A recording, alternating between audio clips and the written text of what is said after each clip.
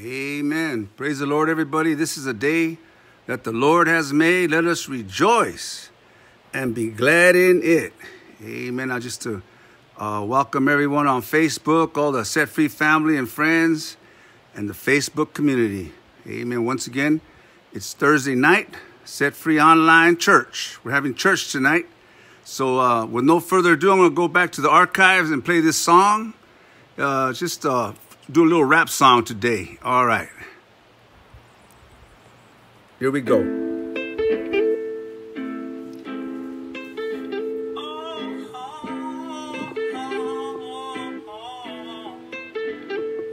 just a soul whose intentions are good. Oh Lord, don't let me be misunderstood. It's kinda crazy how you go through things. There's sunny days and there's days with rain. What's really crazy is that time goes by. It doesn't wait for you, it doesn't calm the pain. Enough faith just to get on by. I wonder if my prayers reach the sky. I try to live the way you asked me to. I keep on failing you, I'm about to lose my mind. I'm just a soul whose intentions are good.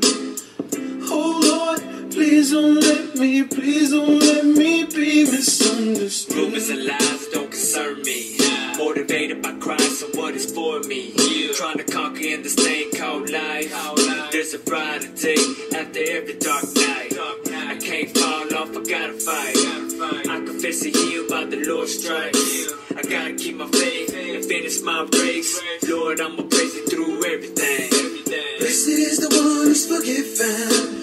Blessed am I because he lives in me. I wanna tell you that it'll be alright. Gotta walk by faith, not by sight. Yeah, perfect power made in weakness. Cause his grace is sufficient. Yeah, therefore I will gladly boast in my infirmities. The power of Christ rests upon me. It's kinda crazy how you go through things. There's sunny days and there's days with rain. What's really crazy is that time goes by. It doesn't wait for you, it doesn't calm the pain. Enough faith just to get on by. I wonder if my prayers reach the sky. I try to live the way you asked me to. I keep on failing you, I'm about to lose my mind. I'm just a soul whose intentions are good. Oh Lord, please don't let me be misunderstood. And when my praise starts to dim, I continue to run to him. Praying that today's sorrow will be gone tomorrow. Need to hold on, cause the days are long, but he keeps me strong. Without him I'm nothing. Lord, let your will be done, even in pain and suffering. Even though I don't understand, I know it's in your hands. So Lord, I'ma praise you through everything. Blessed is the one who's forgiven. Blessed am I because he lives in me. I wanna tell you that it'll be alright. Gotta walk by faith, not by sight. Yeah, perfect power made in weakness. Cause his grace is sufficient. Yeah, therefore I will gladly boast in my infirmities. The power of Christ rests upon me. It's kinda crazy how you go through things. There's sunny days and there's days with rain. What's really crazy is that time goes by. It doesn't wait for you, it doesn't calm the pain. Enough faith just to get on by. I wonder if my prayers reach the sky. I try to live the way you asked me to. I keep on failing you, I'm about to lose my mind. I'm just a soul whose intentions are good. Oh Lord, please don't let me be misunderstood.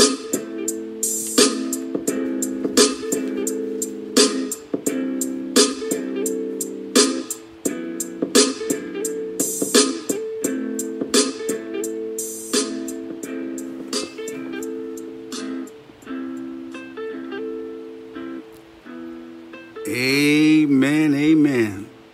Praise the Lord. This is a day, once again, that the Lord has made. Thank you for tuning in to Radio Que Loco. Yeah, on your radio dial reminds me of the radio broadcasts I had back in the days. So, anyway, here's another song. So just kick back and listen up. It's an OG song.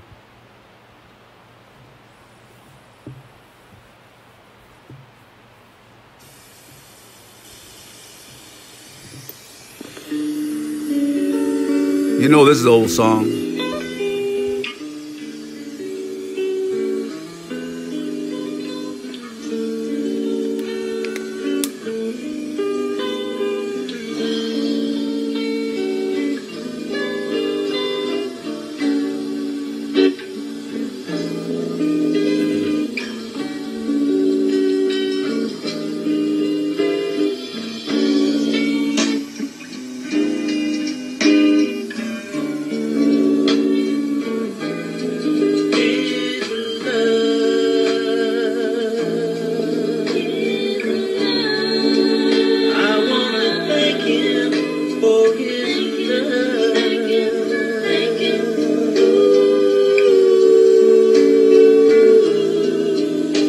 He came into my life and showed me what I'm made of.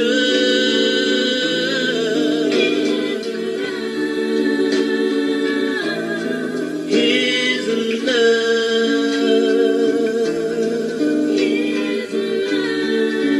I wanna thank him for his love.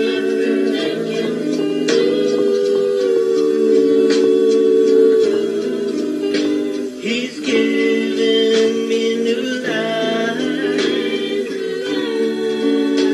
from heaven above.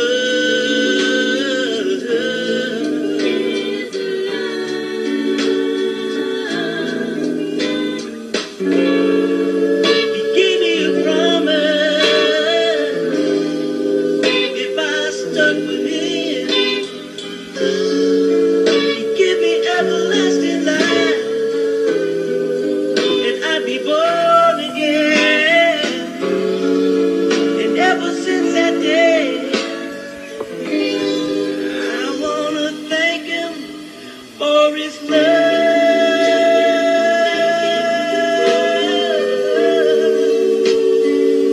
I wanna get down on my knees and thank you, Lord.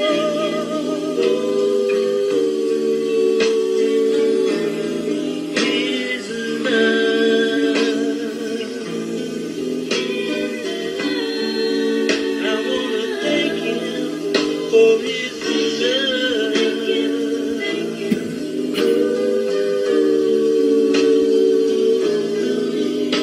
He's given me a new life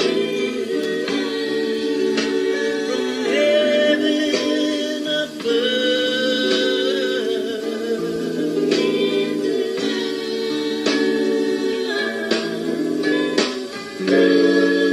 He gave me a promise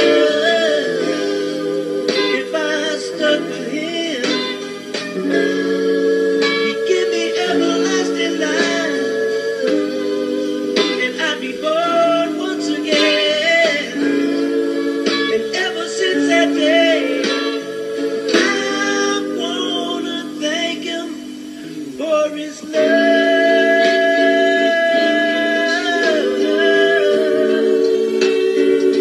I wanna get down on my knees and praise you, Lord, for everything that you've done for me, Jesus. I wanna thank you, Lord, for everything that you've given me, Lord. I wanna thank you.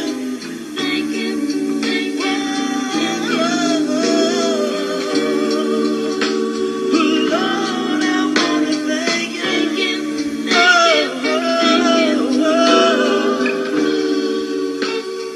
Jesus, yeah. Amen. Thank him. Thank him. Amen. That's the Bible says that in everything give thanks, for this is the will of God concerning you.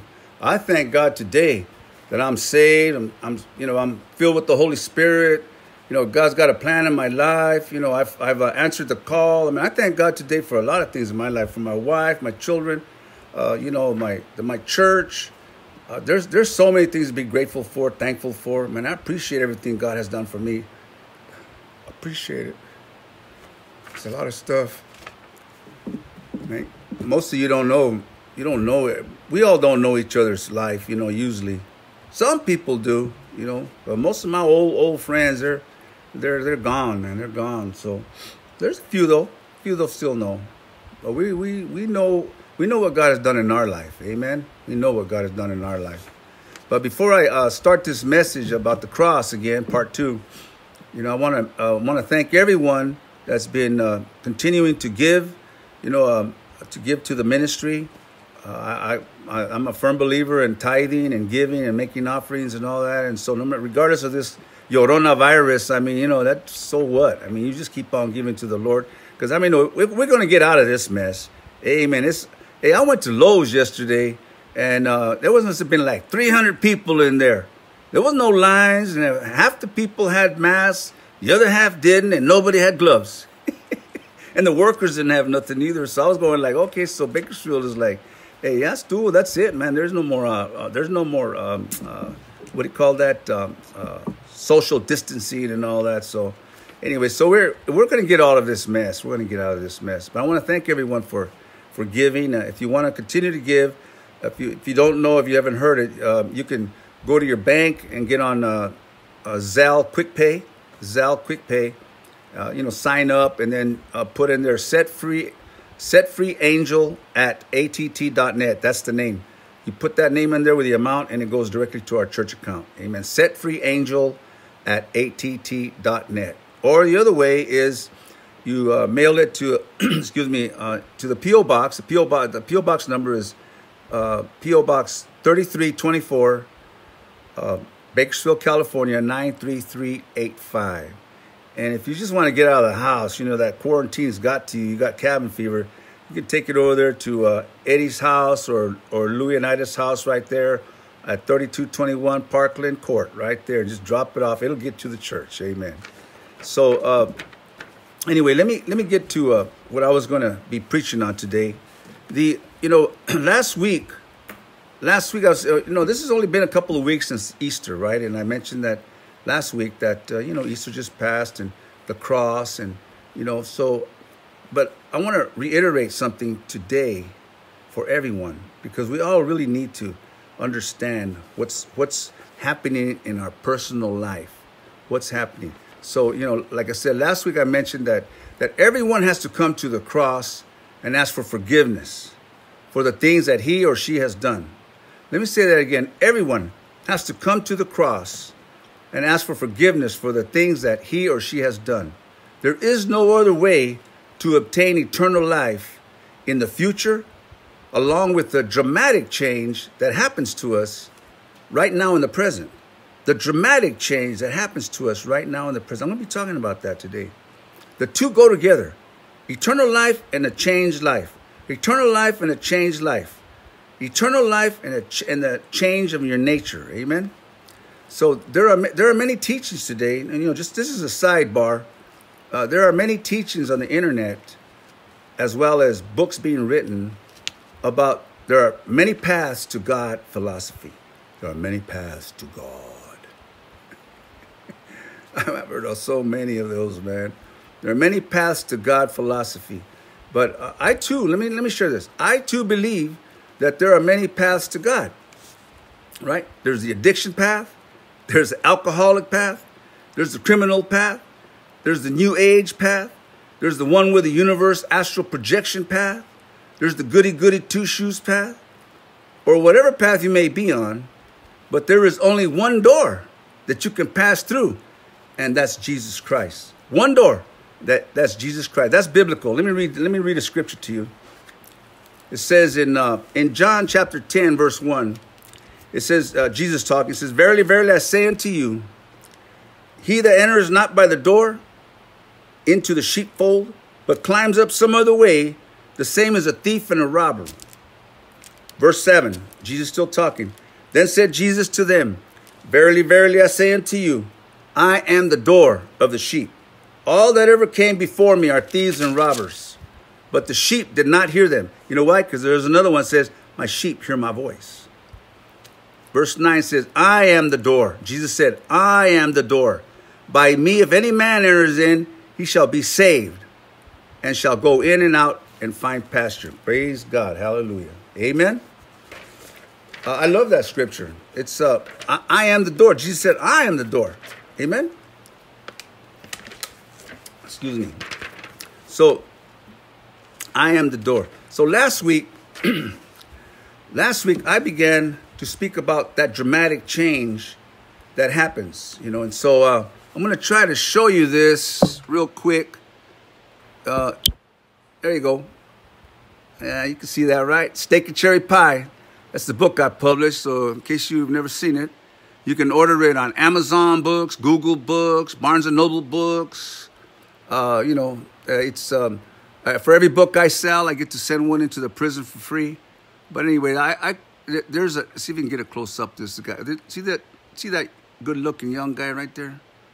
He was mad though. That's 1974. 1974. Steak and Cherry Pie. Anyway, I'm trying to finish book 2, but I've been procrastinating, so I need the Lord to speak to me again. So anyway, last week I was talking about that dramatic change that happens. So I had a total life-changing experience in the whole after that visit. You can find that story in the book. I talked about it last week a little bit, but you can find it in the book. And so, you know, I had a life-changing experience in the whole after that visit. Them 2 ladies came to visit me, you know, the ones I told you about, told me that Jesus loves me. I rejected it, you know, all that. So when God, though, when I was in there, when God revealed himself to me, I was struck down, knocked off my high horse, and humbled. I'm serious. I wept and cried from deep within my heart. Painful tears. Painful, man. Painful tears. I knew who I was. God opened my eyes to see who he was. And you know, once he opens your eyes to see who he is, that he's real, man, all you can do is just bow your head, man. You can't look at him. But I was ignorant. See, I was ignorant. I was an ignorant man at that time. I didn't really know what happened inside of me. You know, I didn't know what happened inside of me, because that's where the greatest miracles take place, is inside your heart. A man's or woman's heart. Change of heart. You have a change of heart. So no one explained the Word of God to me yet. And I personally had never read the Bible. So anyway, so what happened to me that day, on March the 1st, 1980, that whole powerful encounter with the Lord, I put it in the closet of my mind and forgot about it. Yeah, I mean, I just didn't know what was going on. So, I mean, it was powerful, but, you know, I still hadn't had it explained, nor had I read in the Word yet. So about a month later, you know, I was still in the solitary confinement. So I was released back into the mainline prison population, going back to the mainline, GP yard, general population, back to the jungle, back to the life that I knew best, back with the rest of the animals in the cage, bunch of animals in the cage, also known as the leper colony. You know, you go, leper colony, yeah. You know, back in the days, old days, leper colonies, you know, they were separated from the society, right? So outcasts from society. 2 Corinthians 5:17 says, therefore, if anyone is in Christ, you're a new creation. Old things are passed away, and all things become new. Old things are passed away, and all things become new. Amen. That's a true statement. But I hadn't read it yet.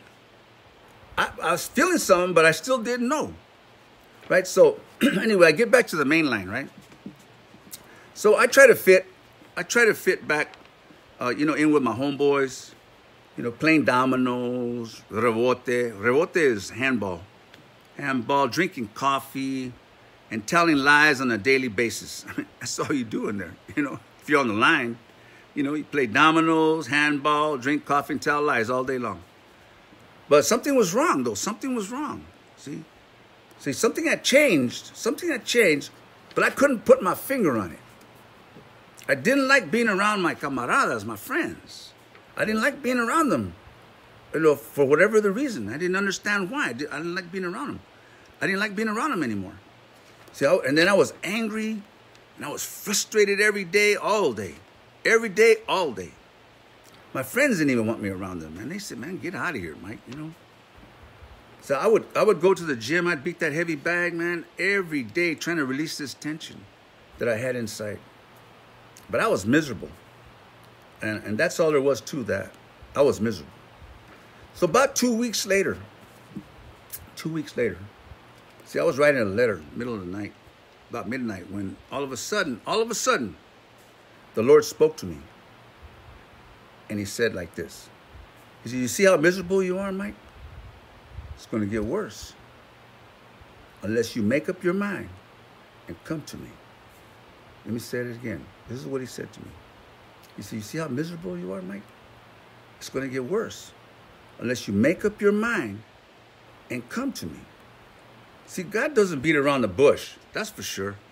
He doesn't beat around the bush. When you know the Lord speaking to you, when you hear the voice of the Lord and he asks you a question or something going, you know exactly what he's talking about. You don't have to say, well, what do you mean, God? Man, you know what he's talking about. I did. I knew exactly what he was asking me for.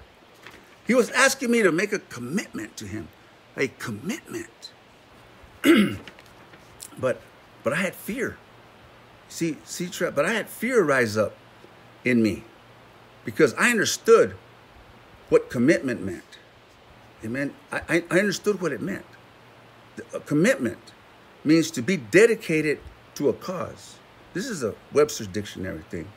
To be dedicated to a cause, a pledge, an obligation that restricts freedom of action. Let me say that again. An obligation that restricts freedom of action. In other words, when you're obligated to someone or something, it stops you from doing what you feel like you're doing. You're going to do whatever is necessary, whatever is required of you, because you're committed. A pledge. It's like when it's like when you join the army. You're in. You say that last pledge. Hey, you're with them now. I mean, you can't just wake up one day after it's all said and done and say, oh, well, today I don't feel like being a soldier. Don't work like that. It also means to raise your hand. To raise your hand. Levanta la mano. Raise your hand. In other words, a vow. A vow. Let me read this to you. Let me read this about a vow. A commitment is a vow. This is a New Living Testament. Ecclesiastes chapter 5, verse 4 says, when you make a promise to God, don't delay in following through. For God takes no pleasure in fools. Let me say that again. When you make a promise to God, don't delay in following through. For God takes no pleasure in fools. Keep all the promises you make to him. It is better to say nothing than to make a promise and not keep it. It's better just keep your mouth shut and don't say anything, if you can't keep it. Now, I learned that lesson when I was a kid. Real brief story. I'm going to a youth authority the first time. I'm 15 years old, scared. And I heard a lot of stories about youth authority, California Youth Authority, little mini prison for teenagers. This is 1966. And so I'm going and I remember I said, you know what, God, and I didn't even know if there was, but I mean, if it was, I'm talking to him, right? I'm going, man, you know what, God? We all do that. Those of us that are in and out of the criminal lifestyle and jail and prisons and all that, so many. As soon as you get to jail, what's the first thing some of you guys do? Man, God, I promise, if you get me out of this, man, I won't do it again. I promise, man, I'll be a good boy, So anyway, that's what I said when I was 15. I said, man, God, you know what? If you can get me out of it, if you can not get me out of it, I already knew I'm on my way, right? I'm going, man. If you could help me just to do the time I'm supposed to and get out when I'm supposed to get out, and not get no more time, man. I'm asking you, if you do that, man, I'll straighten up my act. I'll be a good old boy. I'll be a good boy. I'll go back to school, man. I'll be the best student you ever knew. Yeah, I meant it at the time. I thought I did. So, believe it or not, man, believe it or not, man, I did that whole issue in the youth authority without getting any more time. Should have got time, but I didn't get any. And so when I was going home, I was going home. I'm leaving the institution. 15. I was 15. I just turned 16, or I was going to be 16. It was like, they give you a ride to the bus station and they just drop you off, right? So anyway, so I get there, and there was 2 other guys that were released that day, and so we pulled our money together and, had this wino go buy us a couple of bottles of wine and all that, right? So just without thinking, just normal stuff. So as soon as I'm drinking that wine, right, the promise that I made to God, I said, if you do this, I'll do that. And something struck me, man. I go, oh man, I was phony. I was a phony, man. Look what I'm doing already. Didn't even make it I didn't even make it an hour. Look what I'm doing. And when I made up my mind that day, I should have never done it like that, but I made up my mind that day never to ask God for anything, because I knew I wasn't going to be able to keep my promise. I knew. So why even ask? I never even read that scripture that I just read you. It says better to keep your mouth shut and, and don't say nothing. If you're going to say something, don't keep your vow. So, but I never read that, but that was just within me. I go, man, I ain't never going to do that. That's like playing games. I ain't going to play no games, with God or anything like that. And so, that's the way I did it. But there's so many people, on Facebook community. Some of you have been in and out of jail, in and out of prisons, all that. You get arrested, you ask, you come down off that junk, man, whatever you're on, either the carga or that, the tweaker stuff or the, crackhead stuff or whatever, and you get your mind right, and you go, man, God, man, you know what, if you can get me out of this mess, I promise. You're lying. You're lying. You're lying. You're lying. So why even say that? Let me put it like this. You keep on saying that though, because you know what? Maybe you'll keep your promise when you get out. You'll know what I'm talking about. But I didn't. So once I'm right there, right? So I'm a miserable guy. I was a little bit afraid when he was asking me. He says, you know what? You need to come to me. Make a commitment. So raise your hand. There was another, raise your hand. I know what commitment was. We all knew when you're in a gang or you're in a prison gang or when you're whatever. You raise your hand means you're going to do it. Whatever you say you're going to do. And then some of it's lifetime. It's a lifetime thing. It's not just part-time, So anyway, so I'm going, wait a minute. So because I'm taking a little bit of time. Look, so, I go, wait a minute. I'm talking to God now, right? Middle of the night. I go, wait a minute, God, wait. So I was scared. I go, how can I be a Christian, man? In here. I says, I'm no hypocrite. I refuse to be a hypocrite. I'm not going to pick up the Bible and jugar la parte, play the part, you know what I mean? Be a what do you call that? Straddle the fence, and I'm not going to do all that, man. So how can I be? I can't be no Christian like that. I said, anyway, I like pornography, I like women, I like dope, I like heroin, I like selling drugs, I like money, I like the fast lane, I like the fast life. That's what I like. That's what I'm used to. That's what I grew up as. That's me. That's the way I am. And anyway, so, how can I be a Christian? What you're asking me for? Good question, huh? His answer backed me up against the wall. The answer he gave me when I said that, how can I be one like that? Because I look at the way I am. Look at what I like. This is what I desire. This is the way I am. He says, how can I be one? And he goes, so what you're like that, Mike? So what? So what you're the way you are? He says, you can't change yourself, can you? No, man, I can't. I know what he's talking about. I couldn't. I tried to change a couple of times when I was younger. At that time, didn't work. Not for me. And I go, man, I can't change. Don't even want to change. He goes, you just make up your mind, be with me, and I'll change you. I'll change you. So what I'm saying, he backed me up against the wall, meaning I had to make a decision right there. See, a conscious decision. It was a conscious decision that I had to make. Either to say, yes, I'm in with you, God, or no, I'm not ready, man. I knew I wasn't ready, but I had to make a decision.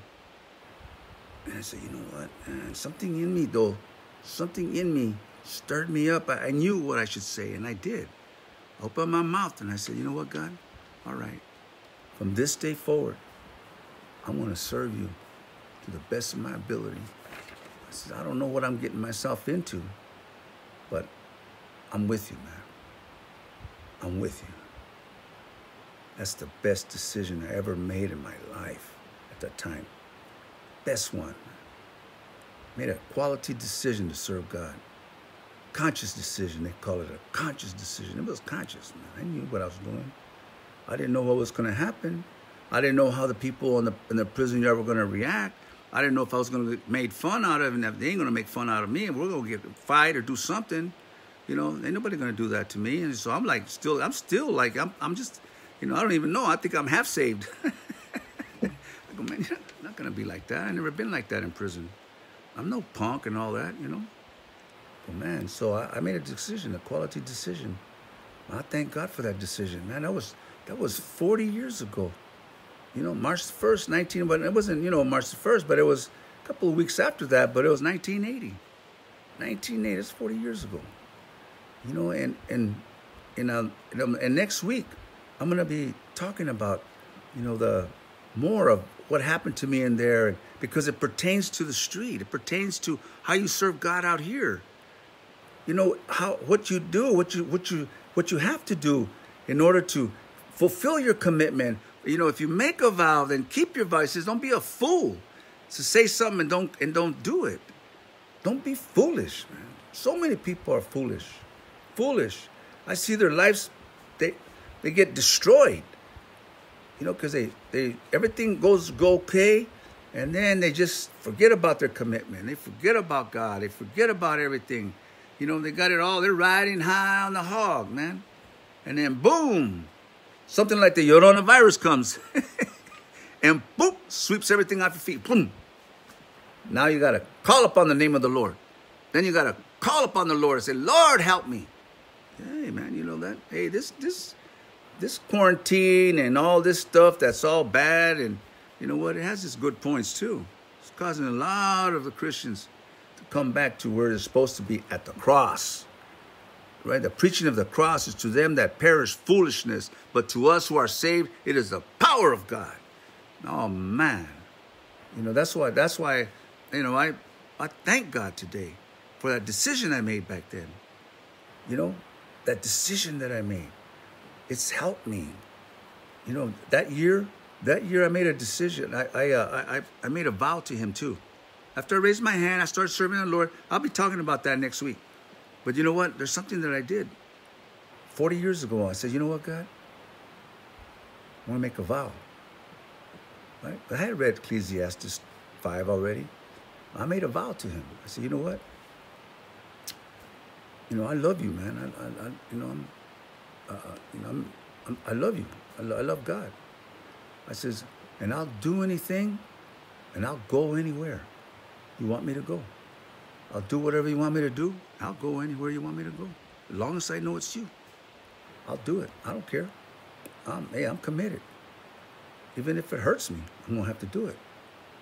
And so, you know what? God has kept me to that vow all these years.